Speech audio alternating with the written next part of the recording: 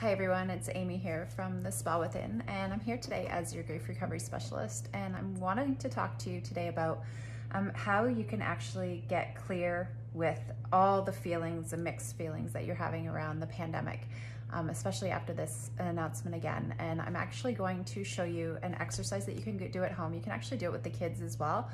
And this is really going to help them get clear with their feelings and get complete with their feelings around the relationship with the pandemic.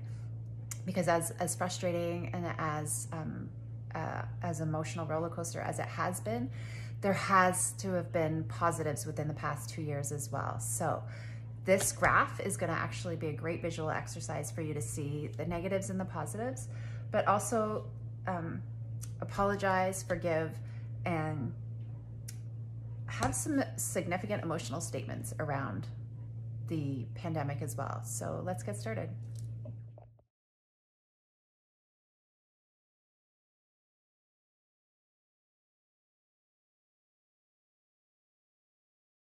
So working on your relationship with the pandemic graph, again, we're starting with a line.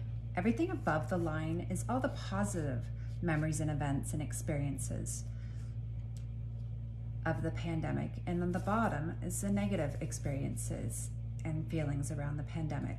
I've just done mine for the first 9 months of the pandemic. I started in January and went until September. When working on your graph, try to get as detailed as possible. The next step in the recovery method is the recovery process. It's done in 3 steps. First step, apologize. Second, forgive. And third, significant emotional statements. The apologies are making an apology for anything you said or did not say to hurt someone. Forgiveness is giving up the hope of something being different than yesterday or expectations not being met.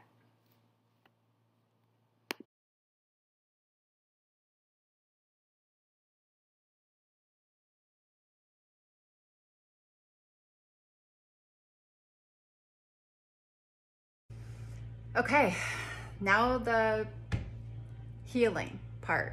And I'm telling you guys, you're gonna need a box of Kleenex, maybe even go to Costco first. But I promise you, you're gonna feel better after you do this exercise. So looking at the positives and negatives from the pandemic graph, I'm using myself as an example here.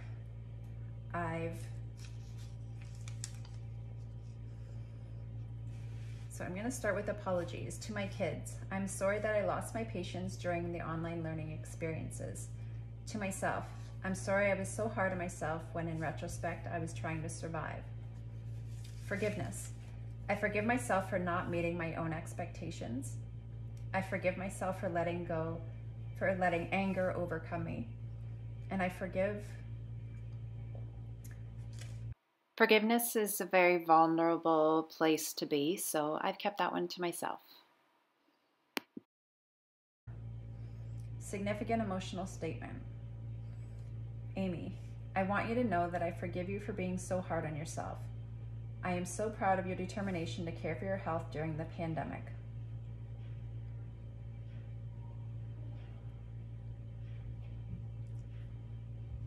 This experiment, it's